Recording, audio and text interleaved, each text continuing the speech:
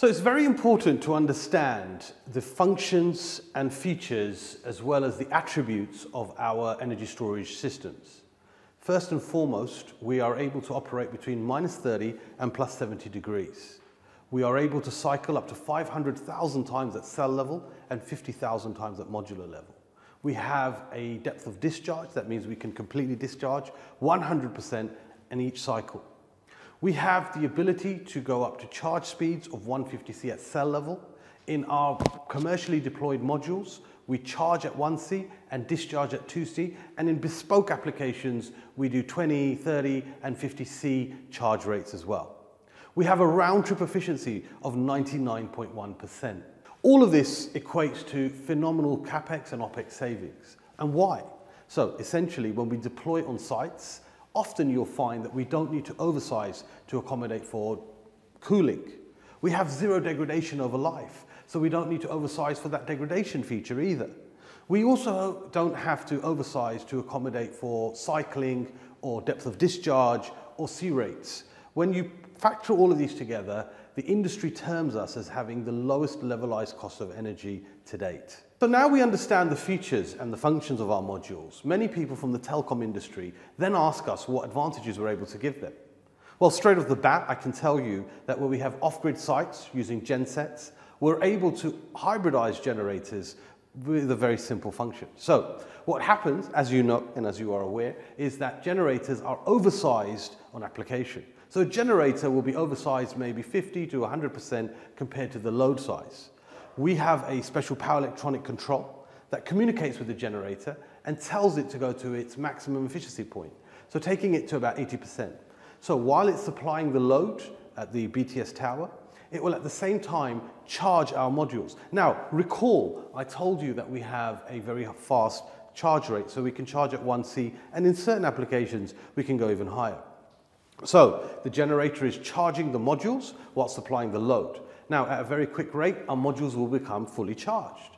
We will then communicate via direct contact alarms and tell the generator to switch off. The generator is now turned off.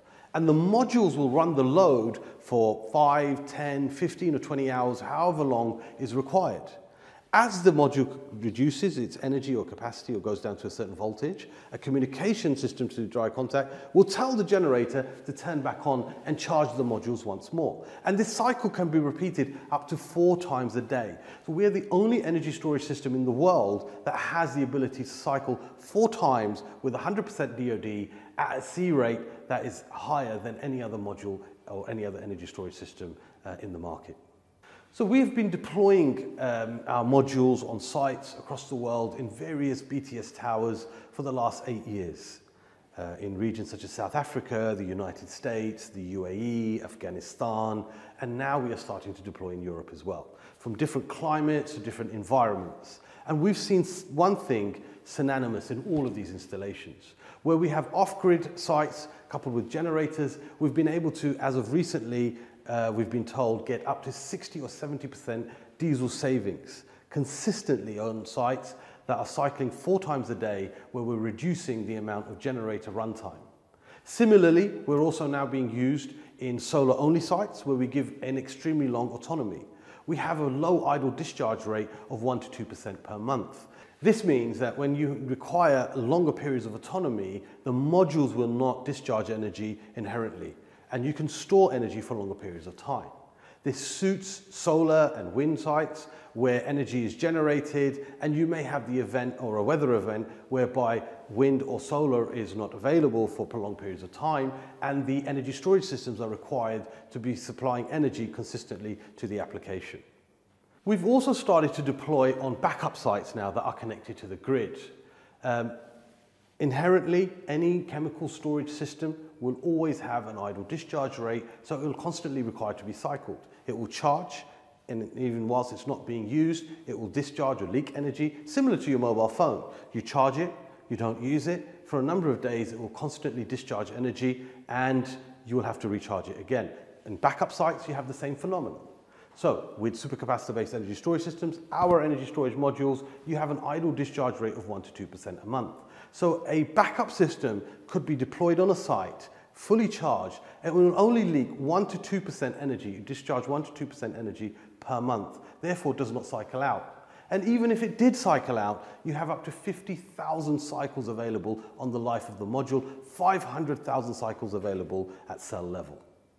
ENERCAP is committed to constant development in products. In that development, we launched ENCAP last year, the world's first digital cell, encapsulated cell with very high-end features. This year, we're launching a new product. It's called ENCAP Micro. We understand that cell towers have various issues in terms of the availability of space, weight, racking systems, etc. So what we've done is that we've stripped off some of the touchscreen display, we've stripped off some of the other external features, whilst maintaining internally the same functionality in cells, the same conductivity of energy, and the same efficiency. So with ENCAP Micro, we've managed to retain some of the communication features through connectivity of cables. So we have dry contact, CAN bus, RS232, RS485 as communication ports that can be utilized. So you can plug your system in and can communicate accordingly or communicate between modules in the same respect. So ENCAP Micro comes with a width of 44 centimeters, a depth of 54 centimeters, and a height of 13.4 centimeters. A very compact design, ideal to fit into a 42U rack system. Now, this particular module comes with handles that enable you to slide in and out seamlessly, and a very compact design with a lightweight. ENCAP Micro is a 7.1 kilowatt hour 48 volt module. This is the ideal size for telecom applications. It can be joined together in parallel, and we have a module that is available also in series connection. Because of the huge savings that ENERCAP's been able to give to the telecoms industry, we foresee that this industry is a significant part of our growth plan. In citing this, we are constantly developing products that will enable the infrastructure to grow and optimize its power requirements accordingly.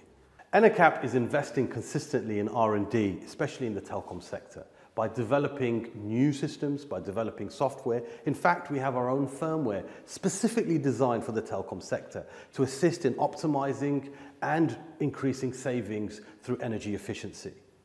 ENERCAP foresees the telecom industry as being very significant in its growth plans. We also have a range of accessories, including racks, charging and discharging systems, as well as other tools that we offer to our client base across the world. We are working consistently with EPCs, value-added resellers, and those involved and invested in the telecom industry to improve our products and to maintain a high standard and efficiency of product for the market.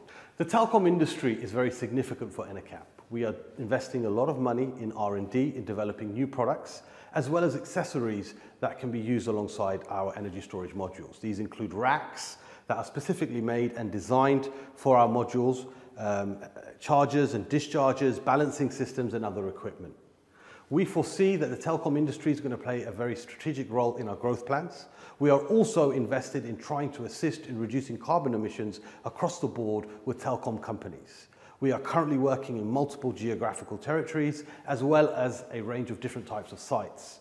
We have noticed that the telecom industry has uptaken our technology very quickly and has foreseen huge savings in terms of their overheads and a reduction in cost in both fossil fuel costs, as well as the application of CapEx or implication of CapEx on their sites.